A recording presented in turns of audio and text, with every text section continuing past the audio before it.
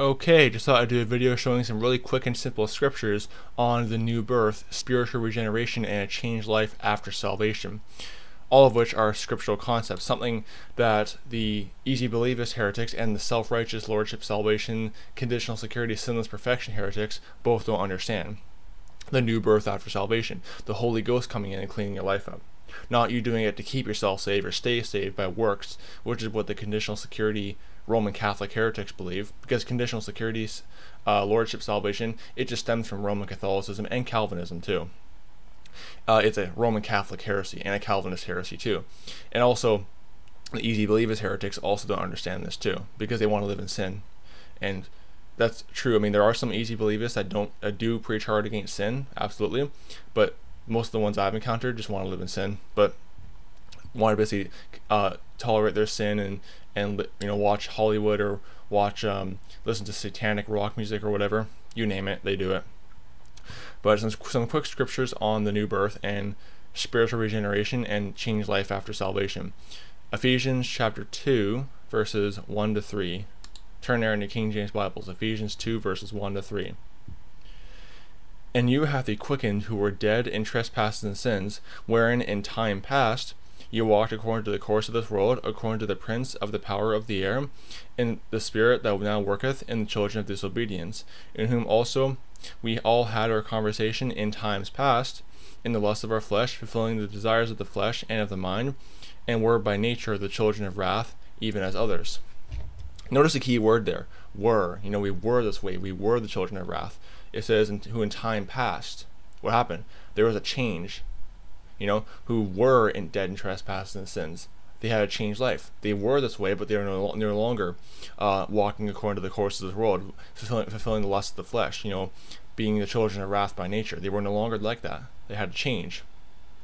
Further proof of that, jump down to Ephesians chapter 2, later in this chapter. Ephesians 2 verses 8 to 10. Good kick at the self-righteous lordship, salvation, conditional security, sinless perfection heretics, and also at the easy believist heretics as well. Ephesians chapter 2 verses 8 to 10.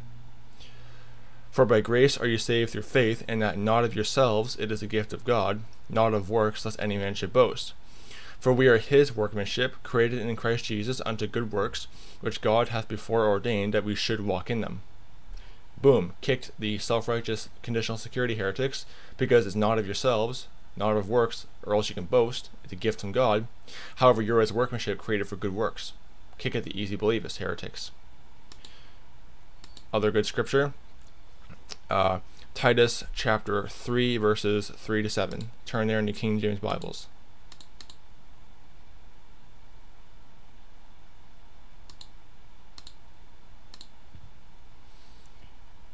For we ourselves also were sometimes foolish, disobedient, deceived, serving diverse lusts and pleasures, living in malice and envy, hateful, and hating one another.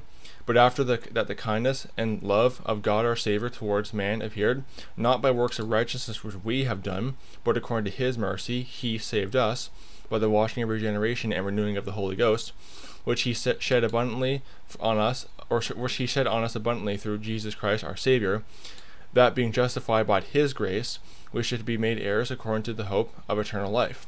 Another good kick at the conditional security and easy believers heretics, because you see they were doing these things, foolish, disobedient, serving diverse lusts and pleasures, living in malice, envy, hateful, and hate and that kind of stuff. They were doing that, but look what happened. God saved them. But then also, Paul, under the inspiration of the Holy Ghost, decides to kick after kicking the easy believers, he decides to kick the self-righteous conditional security heretics when he says, not by works of righteousness which we have done, but according to his mercy and grace. Goes on with that. So, like the other Ephesians 2 verses 8 to 10, first half kicks the easy believers, second half kicks the self-righteous sinless perfection heretics. Verses 3 to 4 kicks the easy believers heretics. Verses 5 to 7 of Titus chapter 3 kicks the self-righteous sinless perfection conditional security heretics. Interesting how he condemns both of them. But you see, neither one of them understand the concept of the new birth and a changed life after salvation. Another good scripture, 1 Peter chapter 4 verses 1 to 5. Really strong scripture proving the new birth. Forasmuch then as Christ has suffered for us in the flesh, arm yourselves likewise with the same mind. For he that hath suffered in the flesh hath ceased from sin, that he should no longer live the rest of his time in the flesh to the lusts of man, but to the will of God. For the time past of our life may suffice us to have wrought the will of the Gentiles, when we walked in lasciviousness, lust, excess of wine, revilings, banquetings, and abominable idolatries, wherein they think it strange that you run not with them to the same excess of riot, speaking evil of you, who shall give an account to him that is ready to judge the quick and the dead. Interesting, verse 4. They'll think it strange that you run not with them to excess of riot, speaking evil of you. You see, when you get saved, when you have that changed life, your old friends who are still living according to the flesh, they're going to think you're weird. They're going to say, wait a second, you don't want to go to the bar, get drunk, you don't want to watch that wicked Hollywood movie, you don't want to go to that satanic rock concert? You're weird. I don't want to hang out with you anymore. That's what's going to happen. They're going to think you're strange, and they'll start speaking evil of you. Oh, you see that religious fanatic over there? Yeah, he's strange. He's weird. He doesn't want to go to the rock concert. He doesn't want to go to the bar. He doesn't want to buy some stuff from that drug dealer just down the street. They're going to start speaking evil of you because they think you're strange. Interesting. But another good scripture proving a changed life, and also the reaction people will have when that does come. Now, final scripture.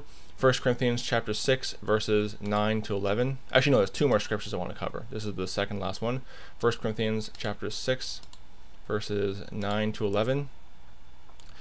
Know ye not that the unrighteous shall not inherit the kingdom of God? Be not deceived, neither fornicators, nor idolaters, nor adulterers, nor effeminate, nor abusers of themselves with mankind, nor thieves, nor covetous, nor drunkards, nor revilers, nor extortioners shall inherit the kingdom of God. And such were some of you, but ye are washed, but ye are sanctified, but ye are justified in the name of the Lord Jesus, and by the Spirit of our God.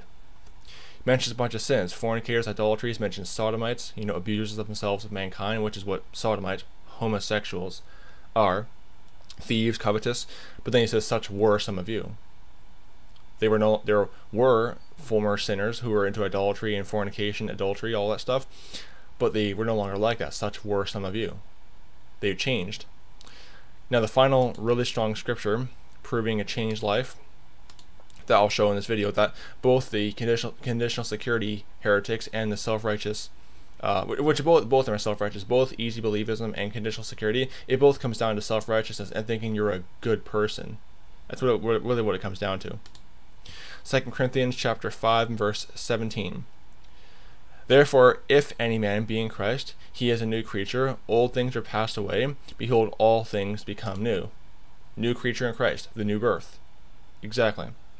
So, don't be deceived by the conditional security and the lordship salvation, sinless perfection, and also the easy believers heretics. Don't be deceived by them.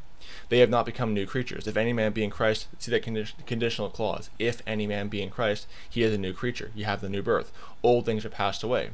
Like over in 1 Peter chapter 4. You're in excess of wine, all this other stuff, but then when old things passed away, your old friends who will think, oh, you're weird, you're strange, I don't want to hang out with you anymore.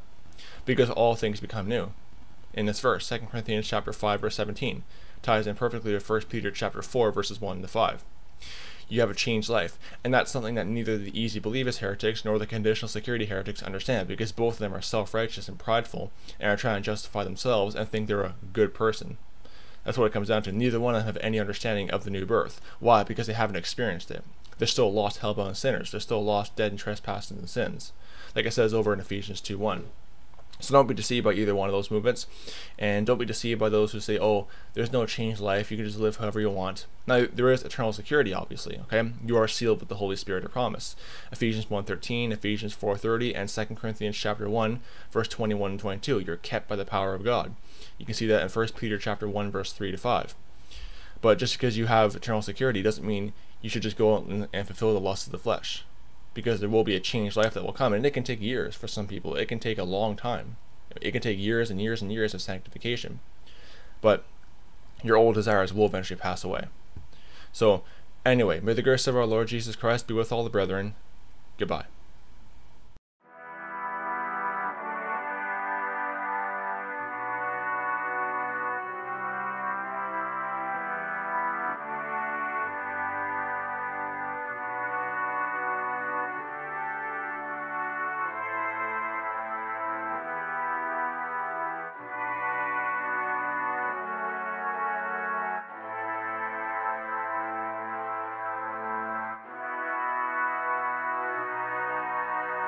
you.